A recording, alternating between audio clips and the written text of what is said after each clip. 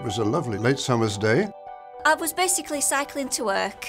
Stopped at the head of traffic lights on red. And an Arctic lorry knocked me down. The next thing I knew, I was on my back.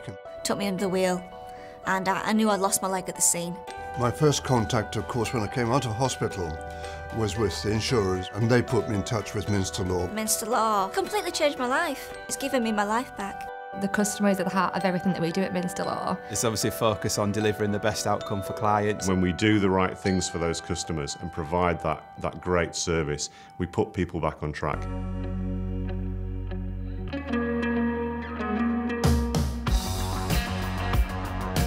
This last year has been a real year of change for Minster Law on many levels. Externally, we've been working hard to prepare the business for the reforms that will happen in the marketplace, which will see the way in which we do our work really significantly change. So we've made huge investments in our IT infrastructure to really try and repurpose our whole IT and delivery capability. On an internal level, we've had a lot of change as we make the exciting transition to One Yorkshire site. And here we find ourselves within Kingfisher House, totally repurposed and ready to take the business on its next challenges in the year ahead. The optimised customer journey for us is one where the customer has to do as little as possible, where we can deploy smart technology and great people so that the customer has choice of how they interact with us, so it's on their terms, not ours, really. Minster Claims is a really exciting piece of development work. We're expecting that solutions that come out of that will benefit the whole of the operation, and we're really targeting our customers to have the best possible journey. We're constantly told that this is the only proposition that tries to tackle this from a customer's perspective, and we're constantly told that this is the answer for the future. It's been a big year in terms of investment in people. Things that we've seen real improvements in are around how our managers interact with their staff. They want the best people and the best roles, and they really encourage internal progression for that reason. And it never stops, it's always ongoing, you're always learning. There is that support network around you to ensure that you develop in the right areas.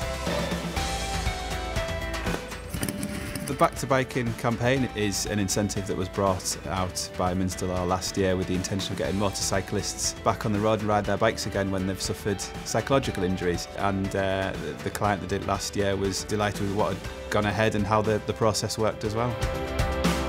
When I was in hospital, I was looking for a way to help other amputees. Personal Truths is a hub that you can actually go to discuss the traumas and things like that, or just go get help with legal advice. And obviously it's different for different people, but I can give them a bit more comfort and a bit more detail of what my experience of it is.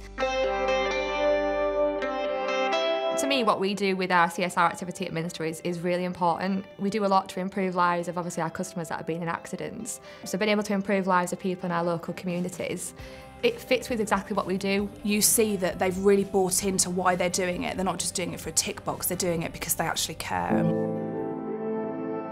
Minster Law's always been a unique business, and that's why I'm really proud to be leading on to its next challenge. And I say unique because we have a really fantastic blend of legal expertise and expertise from colleagues who have worked in different industries. For me, the thing that makes Minster Law is the people.